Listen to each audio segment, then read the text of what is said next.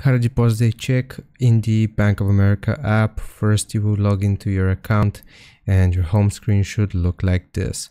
At the bottom, you will be able to see the section for deposit checks. You just want to click on it. After you click on deposit checks, it's going to ask you to scan the front and the back of your check. You want to position it as it's being shown currently on screen and scan first the front of your check and then turn it over and scan the back of your check. You can see which one is required of you right here. The next step will be choosing the account which you want to deposit this check to. So here you can see that the person can deposit it to the savings account or your checkings account, depending on whichever one you want. You can choose here by clicking on edit. And the last step will be submitting it. So click on submit and it's going to show you something like this. Your deposit is processing.